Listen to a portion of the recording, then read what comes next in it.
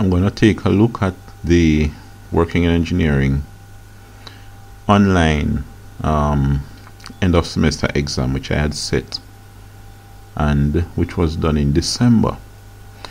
I used Schoology to do it. Now, what we're looking at is a course which I created in Schoology. I call it Examination Room for Working in Engineering, December 28th. And this is the exam. You will see here unpublished, and here there's a 10-digit code. Now I had various options of hiding this thing from students. I created the course, but the students would not be able to access this course, this examination room, unless I give them this 10-digit code. Now, I could have given them the 10-digit code, but then I would have hid the examination, this examination from them. It is hidden from them. It's unpublished. I could publish it. Could say here, publish, and it's only after it's published that they would be able to see it. Now, let me click on the exam. The thing is, I'm going to look at the settings, and even if it's published, I could have them see the exam, but they wouldn't be able to see the answer. Here, submissions are enabled. I could disable the submissions, save changes, and in this mode the students would not be able to see the questions. Alright, now I'm going to have submissions disabled. I'm going to make it remain disabled for now. Now let me see other settings. First of all, let me see the questions. Now I did this because City and Guilds end of year examination, their external exam is 40 questions, 40 multiple choice questions online. They don't use Schoology, they have their own system, but I find that Schoology is very good. It has a lot of features which are very good for setting and issuing multiple choice examinations. This has 30 multiple choice examination. I put only 30 there because it's an end of semester 1 and we're only halfway through the syllabus. Now let me look back at settings. The instruction that I put was to answer all questions because there isn't much to be said and I was there to speak to them in the examination room. Time limit, I had set a time limit of 60 seconds, or 60 minutes I should say. I had set a time limit of 60 minutes. I could have clicked no time limit and they would have all day to do it if they wanted. I had set 60 minutes because generally City and Guilds give 2 minutes per question for their multiple choice exams. Attempt limit 1 time. I could have set it so that they could attempt up to 20 times, but once they submit their test, they wouldn't be able to do it again, unless of course I increase the number of times that they could do it. Randomized order, yes. What this means is that each student will see a different question for question 1. What the student sees for question 2 might be what somebody else will see for question 30, and what somebody else might see for question 25, and so on. So it shuffles the questions. So it's not like someone with their question 1 can look across at the other person's computer screen and see what they clicked for the answer and then answer it. right? That's one form of security to discourage attempts to cheat. Use page breaks or one question per page. I could have set it so that students see only one question for the screen, then they would have to click an icon to go to the next question. But I've allowed them to be able to see several questions on the same screen. Alright, question review, no. That means after they click submit, they wouldn't be able to see what questions they got right and wrong. Resumable, yes. What this means is that if there's a power cut or interruption in internet service, when they get back online, whatever question they've answered, they remain answered because the system would have saved what they did already, so they can resume and continue. If they had reached 15 minutes when the power cut happened, then when power comes back, they could resume from the 15 minutes onwards, and they would see the question that they have reached, and those that they have answered would have been saved as being answered already. View submissions, yes. What I did was to set this so that when the student click submit, they would be able to see their score, how much they got out of the 30, as well as a percentage. I did that because that's what City and Guilds does. They're able to see their grades immediately after they click submit, and thereby submitting what they did. Let me preview this thing. A preview allows me to see what the student would see when they're answering the questions. Start new attempt. Now this is a screen that the students would see, and they would be able to click on their they would be able to click the various options for them to answer. I could change my mind about B and C here. This is saying show instructions, answer all question, 1 point, 1 point. So I had set 1 point for each question. I could have set 2 or 3 depending on how hard the question was. Here I'm looking at my countdown, the time left for this assessment, 59 seconds counting, 59 minutes counting down. Alright, so they have 1 hour within which to finish this this exam. When they reach a point where they answer all questions, or if they're not able to answer all questions and time is running out, they click submit. Here you are viewing this question in preview mode. This is for me. Alright, the answers will not be saved and cannot be reviewed. So I'm not able to click submit because this is not a real exam. I'm not a student. I'm only previewing the exam. Alright, the next thing I want to look at are results. This page is asking you to confirm that you want to leave. Data you have entered may not be saved. Okay, leave page. Results. I want to see the results. Now, I, as a tutor, I'm able to see this. The students can't. I'm looking at view by student, and these are my students.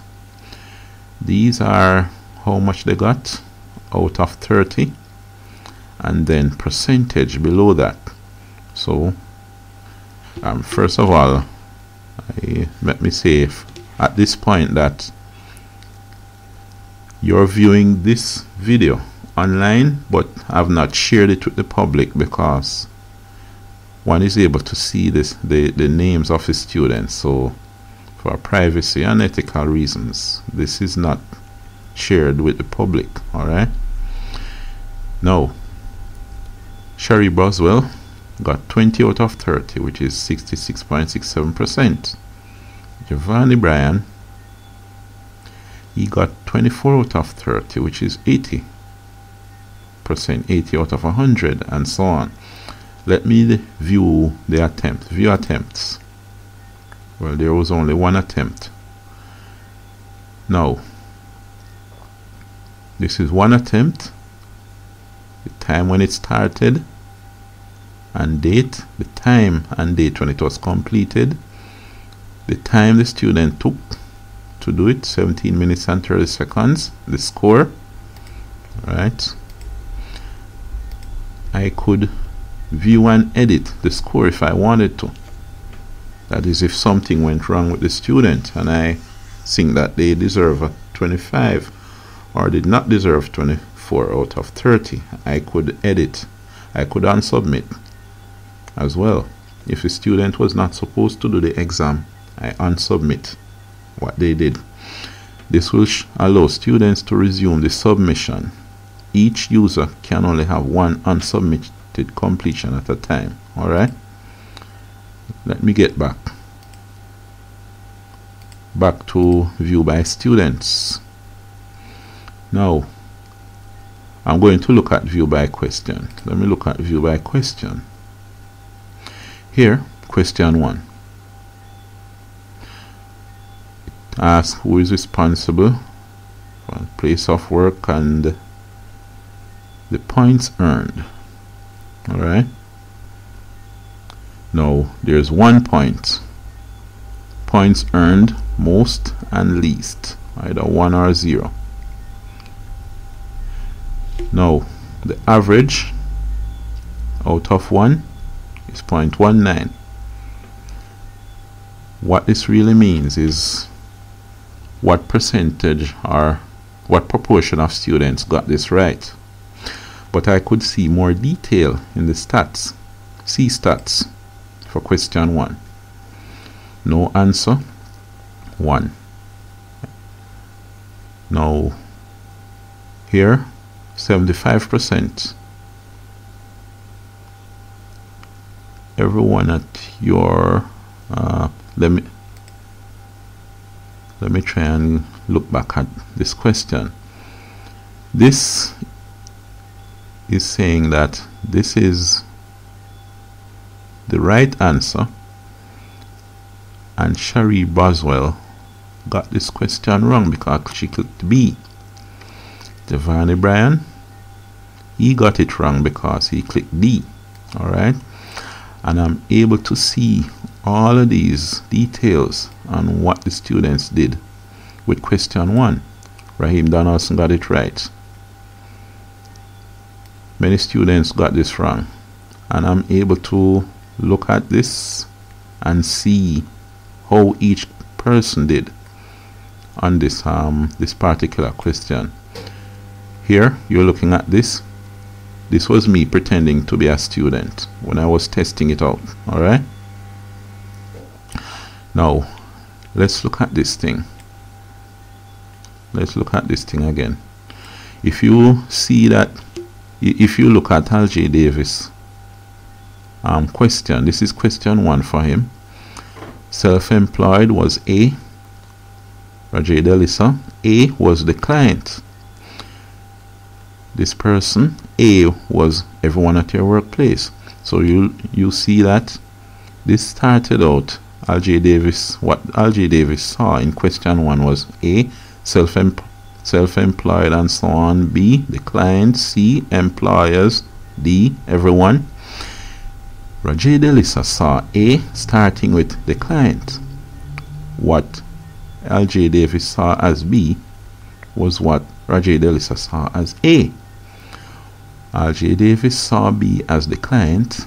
Rajay Delisa saw A as the client. D for L.J. Davis was everyone at your place of work. The everyone at your place of work for Rajay Delisa was B. Now how that happened is that I chose for the options to be shuffled as well. For question 1, I chose to shuffle the options so that while one person saw their ABC in a certain order, a certain options given, the other person, their ABC was different for the same question. Alright, so that's another added layer of security. So not only were the questions mixed up and shuffled, but the options also were mixed up and shuffled. Now let's continue looking at this thing. View by question. That was question 1. I could look here and say question 2. What happened in question 2? View responses. So I could look at each question and see how the students did for each question. Now let's look back at this. Question 1, what proportion of students got it right? 0.19 out of 1. Question 2, 0.81 out of 1. That means question 1 was really hard and question 2 was easy. So I could go back and look at the topic and say the topic that question 1 covered, and need to review that topic with the students to make them learn more, because they generally performed poorly with that particular topic. Alright, now these are just some of the features that I found useful with Schoology and which I had applied in the end of semester exam. But just before we finish, I want to look at one last thing. I want to finish off, but I want to look at one last thing. This asks me to run Adobe Flash. Let me allow Adobe Flash to run and see what this is saying. This is showing the bell curve, the normal curve for the overall performance of the students. The average grade was around 70, showing that it was a fairly easy exam for them. Only a few, well, the low marks, a few students got low marks, a lot got the higher marks. Here, this is telling me number of grades. The maximum point was 100%. The highest grade was 90. Lowest grade was 10. Well, that was for me when I was testing it out. I had clicked on only a few questions, but the students got generally more than 50%. Well, all of them got more than 50%, so all of them passed this exam. Average, it tells me the average, the standard deviation, the median, and the modal score. So it analyzes, Schoology analyzes the results as well. So I don't want to take up any more of your time, but you can see the features that are available in Schoology, and I would hope that, well, I plan to offer more multiple choice exams in using Schoology. Hope that the college will adapt or use Schoology or some equivalent to it. I know that CSEC is talking about online e-testing, where they would have all multiple choice exams be done online, and maybe the CSEC would be doing that as well in the near future, because that's the way things are going. Alright, so that's it for now.